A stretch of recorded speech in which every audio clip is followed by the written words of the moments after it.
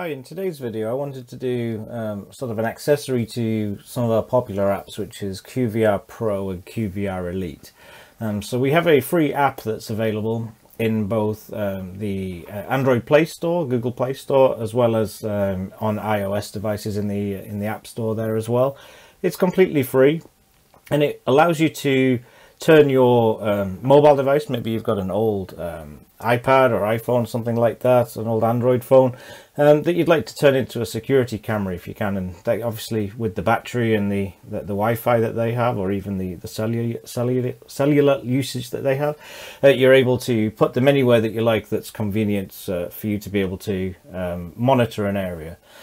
So just for giggles today, I've configured one of my old iPhones and I've put it in my car, so we'll go check that out later. If we come into QVR Elite here, all I've done so far is created a recording storage, just 500 gigs of capacity. And then what I've also done is gone into camera settings and added in a camera. So here we can see I've got a camera here added that's called Car. And what I'll do now is I'll switch it over to my mobile phone, where on my phone I'm going to have it set to show a different perspective of setting up the app. So all I've done here is gone to the App Center on my iPhone, Google for VCAM, search for VCAM, and downloaded that app. So once we switch over here, what I'm going to do is just go through the different app. Okay, so here you can see, and by default the setup wizard has come up and it's showing steps 1 of 2. So the port number has defaulted to 8080. I'm not going to change that, but just remember what that is. Username, I'm just going to type in here admin, and the password I'll put QNAP and QNAP. I'm just going to put the tick. So now it's just jumped straight into a view out of the camera, so you can see sort of my desk setup here with all the different monitors. There's my real cameras with my real setup. So here in this view, what I'm going to do is go to the setting here, which will pop out, and it's going to allow me to change the resolution. So by default it was 640 by 480, and I'm going to change that to 1280 by 720. And then once I'm happy with how everything's set here, I'm just going to push the blue button. The blue button is going to effectively allow the camera to be recorded from this phone. Now, important information you need is at the top right. So it's telling you the IP address. So that's the LAN IP address of this phone. So I'm going to hit the red button, confirm that local devices are able to connect in. So now what we're going to do is we'll just cut away from VCAM for a moment so that we can go back to the desktop setup. So we're going to add this one in. So we'll remember that the IP address here is 10.10.0.108. So what I'm going to do now is I'm going to go add a camera. So I'm going to skip this step and just immediately click next. I'm going to add the camera manually, and I'm going to input the camera name. So here I'll just put iPhone, let's say, because it's my iPhone. The brand section, you go down and you'll search for QNAP. I just type the word QNAP, select the option that comes up, and in the drop down you'll see QNAP VCAM. The name matches the app. The IP address here is what the IP address said at the top of the VCAM application. So in my case it was 10.10.0.108.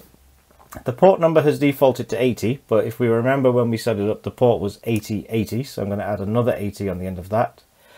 The account is the admin account I created, and the password is just the QNAP that I typed on the device itself.